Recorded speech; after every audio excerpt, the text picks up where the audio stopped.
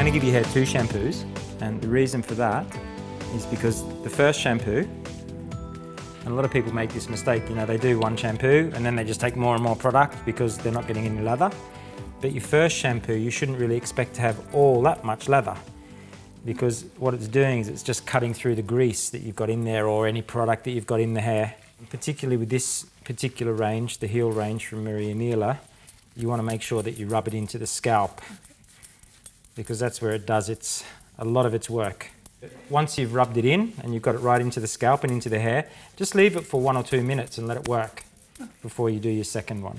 Great. Don't be afraid to really like rub the hair. A lot of us, you know, when we're shampooing at home, we just concentrate on the scalp and that's all we do.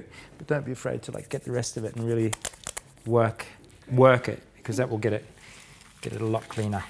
Okay, so we'll leave that for 1 minute.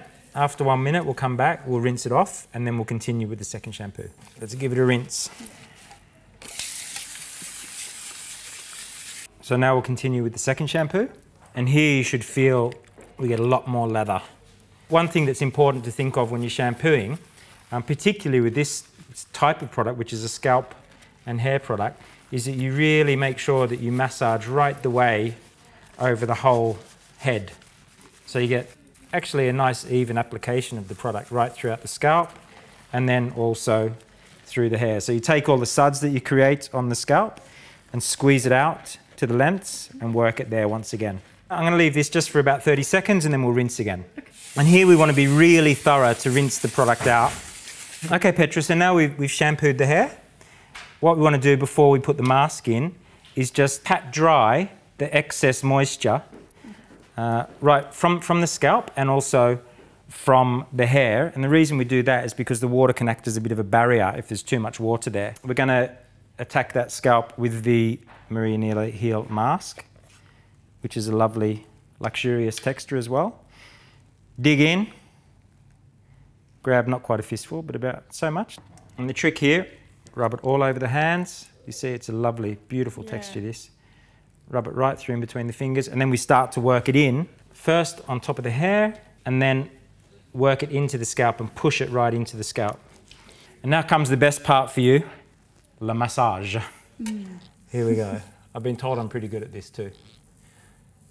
This is, you know, as part of your routine even in the morning, is just to make sure that you massage it into the scalp. Particularly if you have a scalp problem or if you have hair growth problems, is to just stimulate that scalp. So now what we're going to do is we will rinse this mask out after we've left it for a few minutes, and then we will carry on with our conditioner. Using the sister to the shampoo, the heel conditioner, work the conditioner all over your hands so you get it in between your fingers as well, so you don't just land it all in one spot. And then you just start by running your hands just really lightly over the hair. Because you've got it in between your fingers, you run your fingers through and squeeze it in. Since this is an active shampoo and conditioner, it's working on the scalp to reduce dandruff and scalp problems. We want to make sure that we get it right in all the way down to the scalp. All right, so now we've shampooed, we've masked, we've massaged, we've conditioned, and now all that's left to do, mate, is to give this a rinse.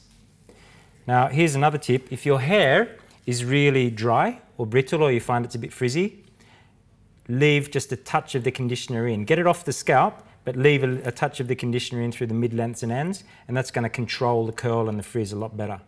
So a thing to think of here, Petra, is that after your shampoo, use the mask, because that's the most effective product in the series. Once you've done the mask, then you use your conditioner to lock it in, because the conditioner seals the hair and the scalp and it makes it harder for the mask to penetrate. Shampoo, mask, conditioner.